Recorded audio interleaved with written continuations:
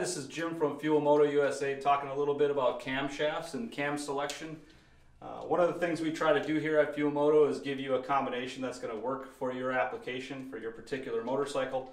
So when you're looking at our vast array of camshafts that we offer, some of the questions that we get, I just want to make a few references so that everybody understands what we're talking about. So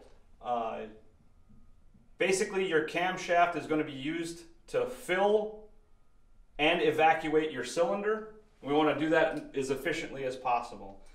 So when you look at the different camshafts, talking about the cam lobes themselves, this would be the base circle of the camshaft where compression happens, and then this would be the opening flank as valve lift.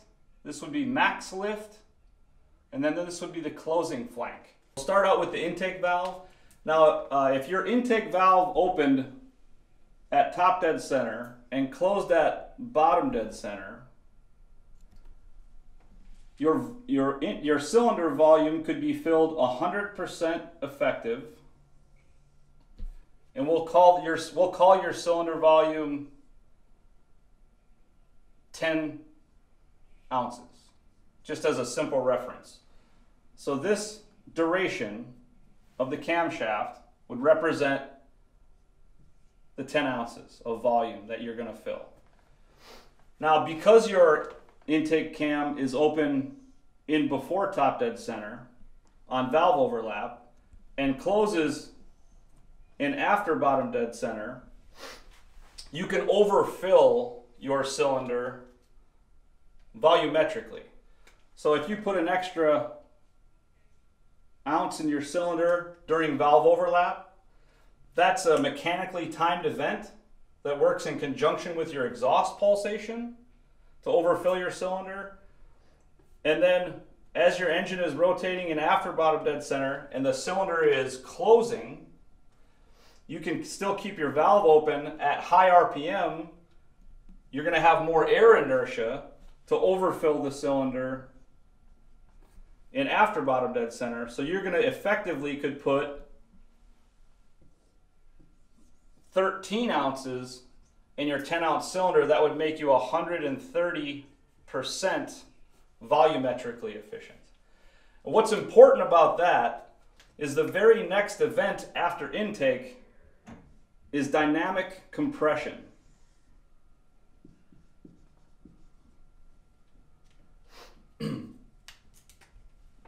So this would be the lobe center of the camshaft represented here. So this would be the opening flank of the cam lobe, the closing flank of the cam lobe, and the base circle. Now, if you select a camshaft that has a higher lobe center number,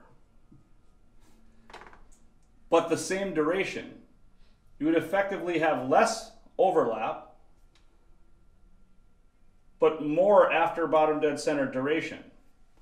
So basically what that would do is that would shift the power, your power curve that your engine makes.